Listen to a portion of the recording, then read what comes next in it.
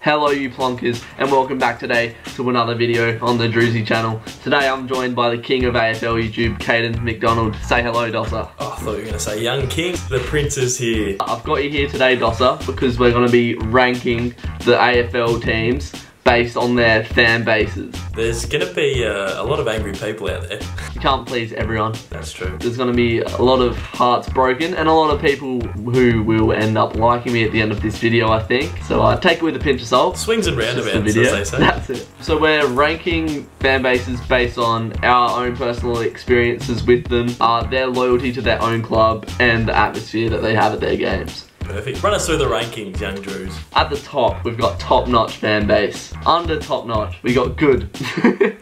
Under good, we got solid. Under solid, meh. And then below average, and then you can't stand them at the bottom. Beautiful. The Crows, Dos. What are we thinking for the Crows? Well, they always pack out Adelaide Oval, and I like the atmosphere of Adelaide Oval, and I don't have, you know, many gripes with the Crows. I think I've got none. I'm going to put them in good if that's where you want to put them as well. I'd say solid. Solid. I think they're above average. I'd go solid. Yeah, I don't mind that. I don't mind that. And that's a good barometer for the rest of our list. The Brizzy Lions. I have gripes with Brisbane. I love Brisbane. I've hopped on the bandwagon. But so did so many of their fans. And if we're taking loyalty into consideration, I don't know about that for the Lions. What do you reckon? One of my best mates, Liam Van Gemps Dutchie, he is a Lions man. And he does get his membership. So I do respect him a little bit more. But I also know a couple of just annoying, terrible Lions fans that hopped on when they were 4 or 5, when they won the 3 flags, and sort of just still are annoying since. So do you feel like they were quiet after 05 to about 2017 or 10 yeah, even? I do actually, if I'm going to be honest. I've watched them for the last like 3 seasons. Yeah. But before that, their stadium was empty most weeks. Like, you could just see all the different coloured seats of the Gabba. So yeah. What are we saying, meh or below average? No, I reckon meh. Nah, yeah. Yeah, right, I reckon meh. Happy with that. Right, what about the Bulldogs? As a Victorian supporter of football, they're probably the least annoying fan base out of any other Victorian footy team, I reckon. They seem pretty tame. I just have a soft spot for them, like for the footy club, and I have a soft spot for the supporters because they have been a pretty unsuccessful footy club over the years, so I would definitely have them in the solid to good. I agree with that. I think I was happy for Bulldogs fans when they won the flag, yeah, because I know what it's like to be a punish of a club. Good or solid? How do we rate their loyalty? I'm pretty sure many moons ago the club was going to fold, and they rattled tins and made sure that they didn't fold, so I'd put them in the good at least. Yeah, to be honest, I've never had a problem with Bulldogs fan, so you're gonna get a good doggies. Good job. Well, there you doggies. Go. Carlton. This is gonna stir the pot. This is gonna stir the pot. Atmosphere, up there. Yeah. Loyalty, up there. Yeah, I would say that too, because they've been awful for ages and they still get, you know, 60, 70,000 to the game. But personal experiences, that's where the cookie crumbles. Yeah, I've copped it from a few Carlton fans in my time, and I really just scratch my head and go, out of anyone who's given it to me, I'm not sure a Blues supporter has the legs to stand on. So, yeah, literally. I don't really have fond memories of Blues fans, even though I do, you know, Connor Rogers, once again, is a Blues fan, and he's a pretty good supporter, but there are a lot out there that just rub you up the wrong way. Based on their loyalty and the atmosphere at their games, they're right up there. The mindset of a Carlton fan is so, like, they're not there. Yeah. They don't understand that they're shit. Yeah. So I think that brings them down from top notch. I'm happy to give them solid. I was going to say solid too, yeah. Let's go to the Giants. When Cookson and I did 5 games in 5 days, we sat in the Giants cheer squad, and there was people there who hadn't missed a Giants game of football, which I respect a little bit, and they were all good supporters. Like, these people had grown up in New South Wales and loved footy, and they said, oh, when Sydney came from South Melbourne, it still didn't feel like a Sydney team, still felt like a Melbourne team. Oh, right. And they were saying when GWS got born, that was the first Sydney team, so that's why we got around them. What boils my piss off is when crowds aren't going to games during the regular season, and then once it's finals, that's when they turn up. When I hear the Giants, that's right in my face, and it disgusts me. Atmosphere at Giants games, pretty average. Oh yeah, but the fans themselves, they seem to be decent sort of people. I'd sleep well at night if they got to a meh. Yeah, I was thinking the same thing, Dosser. Great thinking. Perfect. What about the North Melbourne Kangaroos? Austin's boys? Cooko's boys. Like the general North supporter, I sort of think of like, not quite a battler, but not quite your rich. They're not filling the MCC, but they're not like Bulldogs, Footscray, scummy. Like, yeah, well, not scummy, yeah. but you know what I mean. So yeah, I'm on the same wavelength. When I watch their games and Marble's just empty, there's fuck all atmosphere. They don't play the best brand of footy, so I don't blame them for that. Yep. What are you thinking? I'm thinking below average, to be honest. Sorry, Cookson. Yeah. When I think of North as a club and their supporter base, I think it'd be hard to get them out of below average, wouldn't it? I'm chucking them in below average. Yeah, I'm content. I'm content. Yeah, lovely. The Melbourne Demons. Yeah, beautiful. I'd love to get a take on what you think of a Melbourne supporter. You've been shit for the last 20 years, so I don't blame yous for like having a poor atmosphere. Yeah. You could see how much it meant to the fans when you were actually good. You can tell the fans are passionate, but they've just been beaten down for the last 20 or so years with no breaks. So based on loyalty, it's hard because they haven't always been loyal in going to the games, but the passion's always there. Yeah, but, good call. Atmosphere, not great. Personal experiences, I like these fans. So I personally would say solid. I think Matt would be a little bit harsh. How do you feel the support is? When you go, are you like, yeah, right, we're getting behind the boys, or do you feel like we should be a bit louder than this, or you should be getting behind the boys a bit more? No, I feel it's really good, and it's a hungry crowd. So it's and well, one thing about a D's crowd is it's not entitled. Shots at Carlton.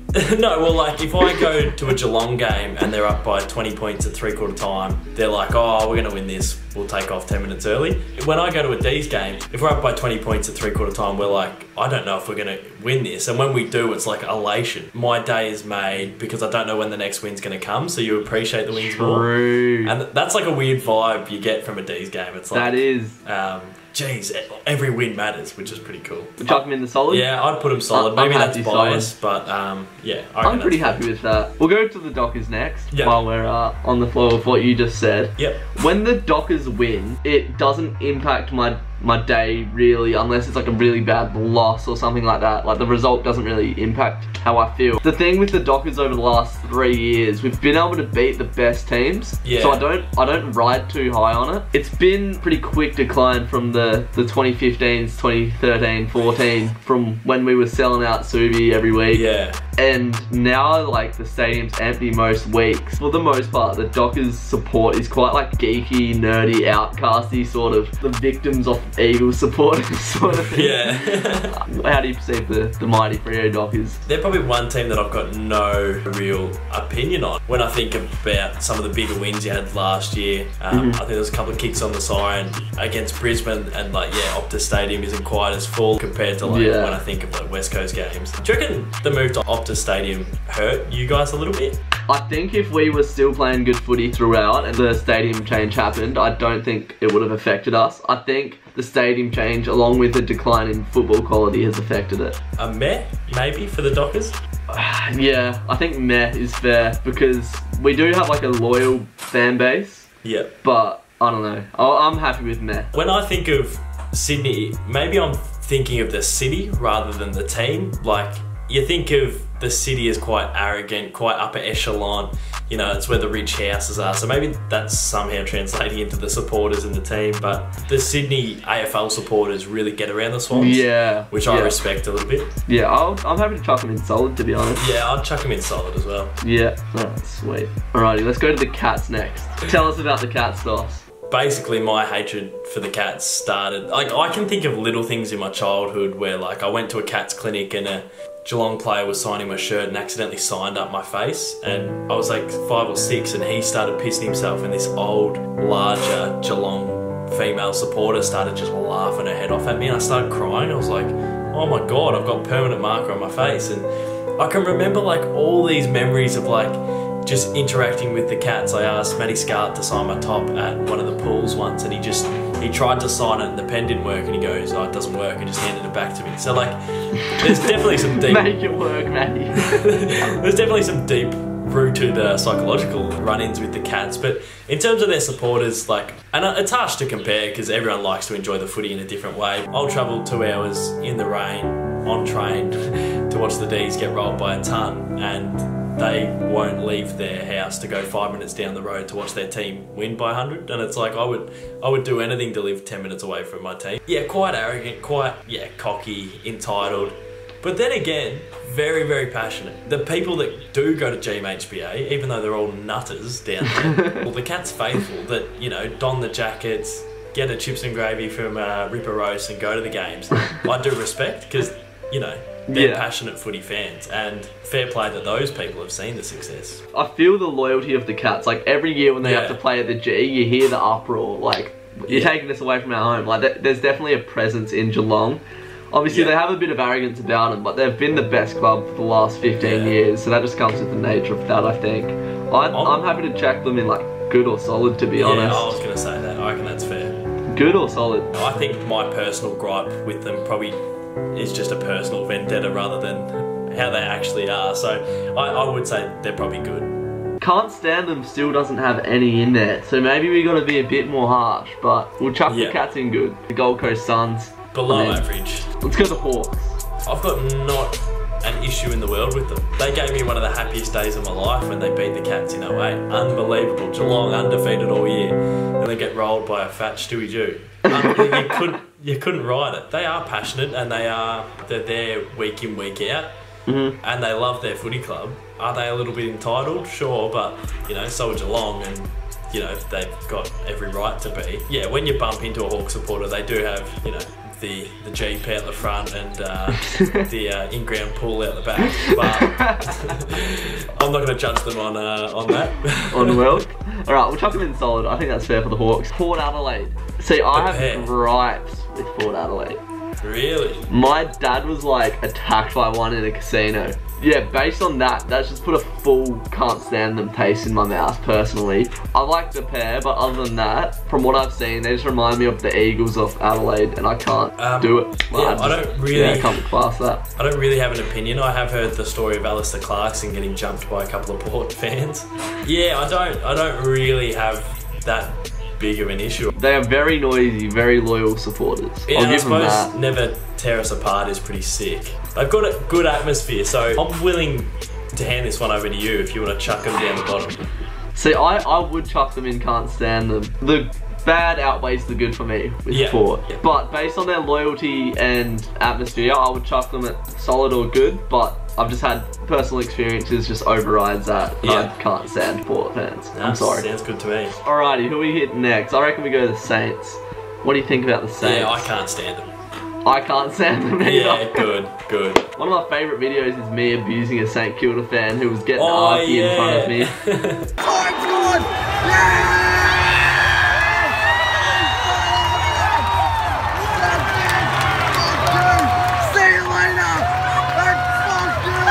They haven't won a flag since 1966, but they stand on their high horse, don't they? Yeah, exactly. And I think it's because they had a little bit of success in the early 2010s, but Saints fans are very, very annoying. I think the club's annoying as well, to be honest. Yeah, they don't have that much of a good atmosphere as well. I'm sorry, Cardman. You're getting put in the can't stand them. Apologies, Cardman. Essendon. Great atmosphere. I think most are like quite loyal. I would say below average. They just, to me, feel like the evil team. Like, they just feel like the bad guys. And I don't know, maybe because that's because of the drug saga or whatever. But if you ever go online and you see Essendon fans commenting on things, they just seem like... very impulsive. Yeah, and annoying. I remember them getting pumped when all of their players got suspended and the fans were on top of the tunnel, like, hurling abuse at them and, like, spitting on them and stuff. Can you remember that? Yeah. I'm going to chuck them in below average, and I'm happy with that. Yeah. We're coming down to the big sources of the league. Yeah, I'm excited for the last few. We're going to go to the West Coast Eagles. I can't stand them, but they are loyal fans. It's always hard to get a membership with the Eagles. They have a good atmosphere from the games that I've been to. They're very knowledgeable fans as well. They're not nuffies. Like, I respect them for that. I would say I can't stand them. Every time I put up a video or whatever, it's like big bias, and it's never from a Freo fan. It's always from a West Coast fan, and it just does my head in. It's like, I'll be tipping a game between Richmond and Collingwood, and they'll be big bias, West Coast. It's like, what are you talking about? No, I'm happy to chuck them in can't stand them, because I can't stand them. Fuck it, Eagles. Do one. We make the rules. You haven't got the control of my mouse. I can't stand you. we're down to the big daddies. Yeah, perfect. We got Richmond and Collingwood. We're gonna do Richmond first, and for me, top notch. I don't see them below that, to be honest. But as a Victorian, how do you see the Tigers? Richmond fans in general are a little bit annoying, but I'm happy to put them in top notch as well. I've always just loved the yellow and black. They're the most passionate fans in the league, I think. I have a mate that's always watched Richmond through thick and thin. And you think Richmond and you think the punt road end going off. Yeah, exactly. So I'm happy to put them in top notch.